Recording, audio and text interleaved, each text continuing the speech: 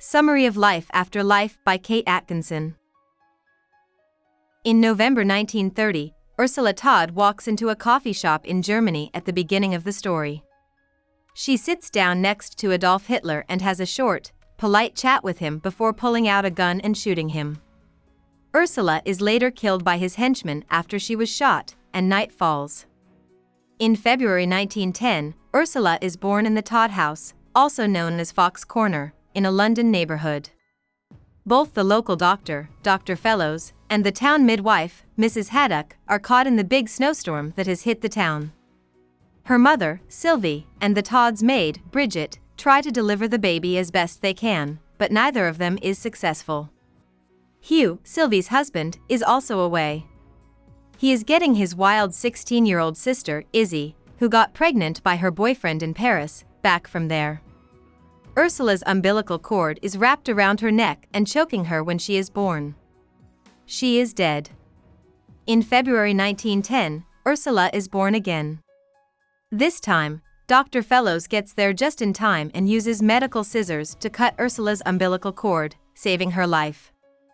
Ursula grows up, but when she is young, she dies many times and is always reborn in the same place and same situation. When she is 4, she goes to the beach with her family. Her older sister Pamela leads her into rough water, and she drowns. In her next life, she is saved by a man who is painting by the water and sees the girls wading out into the ocean. Maurice, her bigger brother, throws one of her dolls out of the bedroom window when she is 5 years old. She goes out the window, slips on some ice, and then falls off the roof. In the next version of events, Bridget comes upstairs just in time to stop her. Ursula also starts to feel like she's seen something before. In each new timeline, she feels a wave of fear before doing the thing that killed her in a previous timeline. This gives her the chance to try to stop some bad things from happening. For example, Bridget goes to London to enjoy the end of World War I with her fiancé, Clarence, and gets sick. When she gets back, she gives Ursula, who is 8 years old, the illness, which kills her. In the next reality, she tries to stay away from Bridget, but her brother Teddy gets sick from Bridget and then gives it to her. In her second attempt, she tries to stop Bridget from going back into the house by leaving her a note telling her to stay at Clarence's house. This, too, fails. Ursula pushes Bridget in the yard right before she leaves, hoping that spraining her ankle will make her not want to go, but Bridget still goes.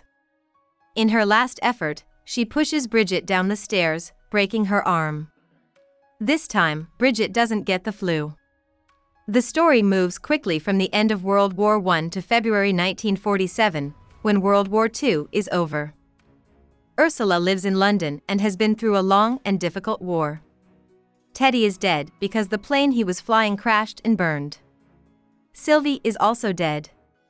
She killed herself because she was sad about Teddy. Ursula is sad too because her younger brother died. When the gas goes out in her building, she goes to sleep because she knows she will probably die if the gas comes back on. It starts to get dark around her. After what happened with Bridget and the stairs, Ursula, who is 10 years old, meets Dr. Kellett, a therapist. When she talks about her déjà vu, he talks about rebirth and fate, admitting that sometimes bad things have to happen to stop even worse things from happening.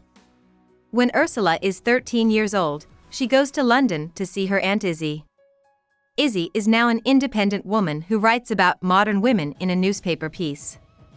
Sylvie thinks Izzy is very careless because she got pregnant at a young age, and Izzy thinks Sylvie is very traditional because Sylvie thinks being a wife and mother is the most important thing a woman can be.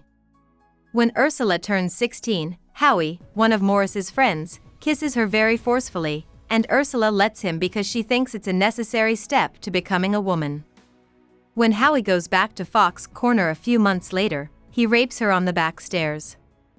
Ursula doesn't say anything because she thinks it must be her fault. A few months later, she realizes that she might be pregnant. She didn't know that that's how kids are made, but now she does. She goes to Izzy's room out of fear that she can't tell her parents. Izzy says they have to get rid of the baby and takes Ursula to an abortion center, even though Ursula doesn't fully understand what that means. Ursula ends up in the hospital after her surgery.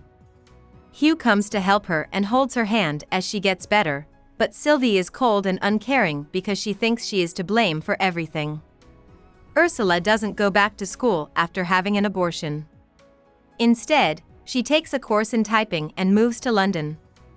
During this time, Nancy Shawcross, the Todd's neighbor, is killed as she walks home. Ursula meets Derek Oliphant while she is living in London, and they start dating. Derek makes her feel safe, and they got married soon after. But Derek starts to treat her badly right away, and one day he breaks her jaw, nose, and arm. Ursula runs away and goes to Izzy again for safety. She starts to get better, but Derek finds her and kills her by beating her. In her next life, Ursula hits Howie in the face instead of letting him kiss her. This way, she doesn't have to go through the rest of that painful story. Also, because she doesn't have the abortion, she can walk Nancy home and keep her from being killed. The book jumps ahead in time to the night before Britain declares war on Germany, which starts World War II. Ursula is seeing an admiral called Crichton, who is married. Ursula works at the Home Office, which is Britain's Department for Home Security. When the war starts, Crichton and Ursula break up, and Ursula starts going out with a young guy named Ralph. Ursula lives in an apartment building on Argyle Road that is directly hit by a bomb a year into the war. Ursula is hurt, and a relief team tries to help her, but she dies from her wounds. In the next version of her life, Crichton breaks up with his wife instead of Ursula, and she moves in with him during the war. But on the night of the bombing, she goes to see her old friends on Argyle Road and ends up in the middle of more damage. In Ursula's third war, she decides to spend the rest of the war as a nun. On the night of the bombing, she is feeling lonely and looks out her window to see a dog. She runs out to get the dog. She is saved from the bomb that goes off in the cellar, but during the storm, a wall falls on her and crushes her. Ursula takes a tour of Europe after college in her next life. She goes on a trip that takes her to Germany, where she stays with a host family and sees the Nazi Party and Hitler rise to power. She married Jürgen, a German, and they have a daughter called Frieda. In the Nazi Party, Jürgen gets more and more important. As war seems likely, Ursula tries to take her daughter back to England, but Jürgen stops her. Instead, she becomes friends with Hitler and his lover, Eva Braun. When Frieda gets sick, she even stays at their home in the country. 5 years later, Jürgen is killed in an attack, and Germany is losing the war. People are going hungry and Berlin is being bombed, so things are bad. Frieda gets very sick, and Ursula sees that the only way to keep her daughter safe is to kill her quickly. She goes to the pharmacy and buys 2 pills. She gives one to her daughter and takes the other one herself. Ursula and Frieda die with their arms around each other. Ursula is back in England in her next life, but this time she is part of a rescue team that helps people during and after bombings. The bombs have had terrible effects, and the team has to deal with the fact that many bodies are missing limbs, people have parts of their heads missing, and, most sadly, babies are crushed by the wreckage. Hugh has a heart attack and dies during the war, and Maurice tells Ursula that Teddy's plane crashed in flames and that he is missing in action. Ursula's heart is broken by both of these things, but Teddy's death hurts her the most because she loved him more than anyone else in her life. Sylvie also kills herself by taking too many sleeping pills after Teddy dies. By the end of the war, Ursula is physically and mentally worn out from her rescue missions and the deaths of many of her friends and family members. Ursula goes to bed when the gas goes out in her building, but she wakes up before the gas comes back on, saving her life. The story then jumps to 1967, where Ursula and her nephew Nigel talk about how different the war might have been if Hitler had been killed before it started. After this talk, the story goes back to when Ursula was born. In this version of events, Izzy's baby, Roland, is raised by Sylvie. However, Roland drowns in the ocean instead of Ursula. On Ursula's 16th birthday, she is kissed by a new boy, Benjamin Cole. They start dating, but their relationship leads to Nancy's death again because Ursula doesn't walk Nancy home the day she is killed. Ursula is having lunch with Izzy one day when she starts to feel scared and goes outside.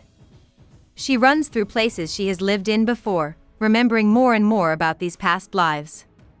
She trips and breaks her nose. On the street, she sees Derek Oliphant and runs away from him out of fear. She ends up in a hospital, where she talks to Dr. Kellett again about rebirth. After this conversation, Ursula knows what she wants to do.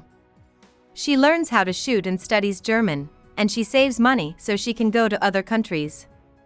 She meets Eva Braun, who is 17, in Munich, a long time before Eva starts dating Hitler. Then, in 1930, Ursula shoots Hitler in a German cafe. She is quickly shot dead herself.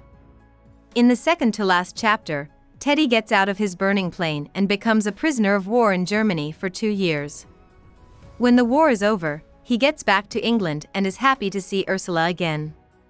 The last chapter goes back to the day Ursula was born, but this time it's about Mrs. Haddock, the nurse who couldn't get to the house. She is stuck in the snow and in a pub. The bartender tells her that she probably won't be able to leave for a few days. About the author. Atkinson was born to a shopkeeper in York in 1951. She went to Dundee University to study English literature and got her degree in 1974. Later, she taught at Dundee, and in 1981 she started writing short tales. Behind the Scenes at the Museum, her first book, came out in 1995. It beat Salman Rushdie's The Moor's Last Sigh to win the 1995 Whitbread Book of the Year award. She is best known for a series of books about a former police officer named Jackson Brodie. In 2013 and 2015, Life After Life and A God in Ruins, a book that goes with it, both won the Costa Novel Award. Atkinson lives in Edinburgh, Scotland. Hope we summarized it fully and you liked it. Please hit the like button and subscribe to our channel so that we are motivated to create more videos.